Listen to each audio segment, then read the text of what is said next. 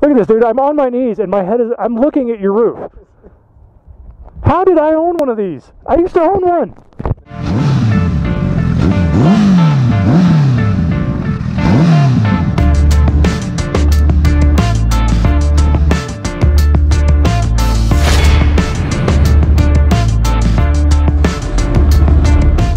Alright, buddy, stay close.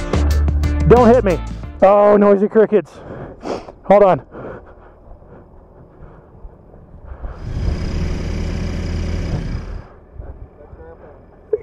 Gotta warm up the crickets so I can get going.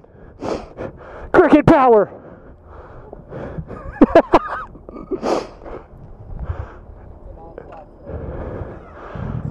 Hold on. I gotta get my crickets going too. Yeah, they're going. All right. Let's do this. So, turns out I recorded for a solid half hour. Had somebody cut me off. We'll cut to that footage now.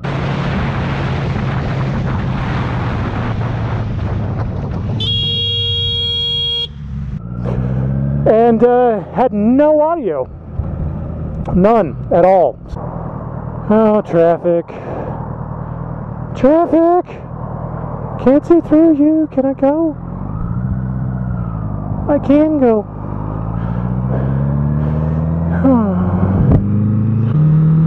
What are you looking at?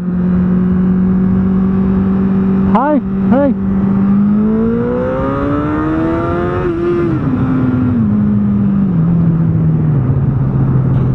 Oh, feels so good to not have a backpack. I don't want it to snow tomorrow. Maybe it won't. Maybe all of those clouds are a lie. Maybe the clouds are lying.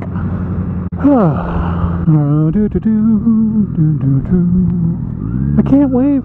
Awesome turn signal, buddy. Way to be at the last second. Good job.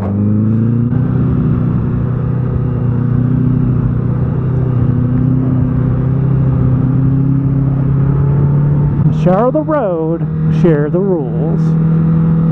So that's actually an interesting topic. Recently, the lovely state of Colorado, a United States Senator, actually, representative of Colorado, decided to push into voting anyway, a law that would allow bicyclists to yield at stoplights and completely run stop signs. Completely.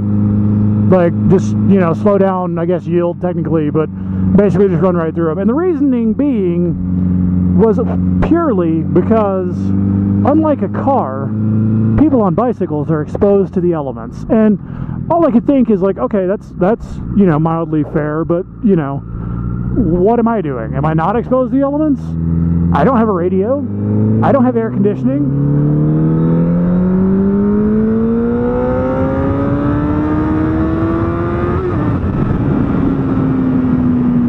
You know, like,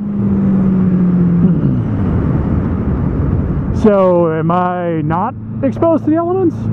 I mean, like, yeah, I've got a helmet on, but technically by Colorado law, the only thing you have to wear is eye protection. That's it. Just eye protection. So, that being said, like, you know, can I lane split? Can I run stop signs? Can I yield at stoplights just because, yeah, I can't be bothered?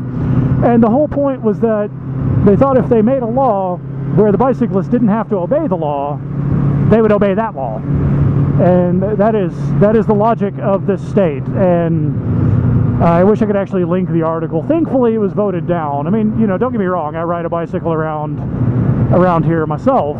So, in certain respects, it would have actually been kind of cool, but it's the whole principle of it, really, that just makes no sense at all.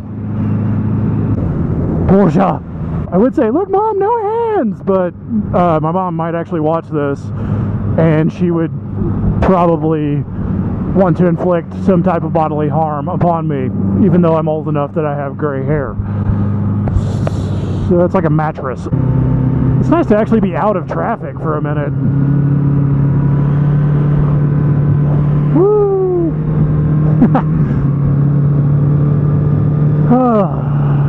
we got another bikeist. Hi, Shadow Man. So yet another thing I don't understand is people that live out in areas like this. It's fine, you know, it's, especially in the summer, it's really pretty, get a good view of the reservoir and all that.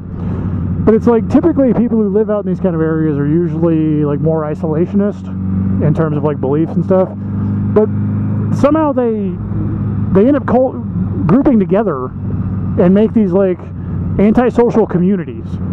I mean, not everyone up here, obviously, but there's, you know, it happens a lot, especially in like, you know, southern Colorado areas and like up in the more mountain towns and stuff. I don't know if it happens like that anywhere else. I can just speak for Colorado. And like you just see it and you go through these areas and it's like these towns of people that just don't want to associate with anybody else. It just doesn't, I've never understood it. Like, you know, if you don't want to be around anybody, you don't want to be around anybody. Why do you have a group of people together who don't want to be around anyone? But this is my fault for expecting logic, and logic is not something that prevails on the regular. Going so slowly. If I weave about, maybe they'll realize they're upsetting me. Share the road. Like, do you guys really have to ride freaking too wide with your bars in the road? I mean, seriously? Oh, look at the little donkey. Little donkey. Hey, what's up? How's it going? Hey, that was like the most emphatic wave I've seen. That dude was like, he was like full on motorcycling camaraderie. That's one of the great things about a bike is like, you don't have to know anybody. You don't have to know who they are. It doesn't matter. All of the things we normally like get in the way of, like, you know, our stereotypes and all this stuff we think about people. It doesn't matter. Like, because when you're on a bike, like, you have no idea. You know, especially people have gear on and stuff. You don't know what their skin color is. You don't know what their beliefs are. You don't know anything about them. You know nothing.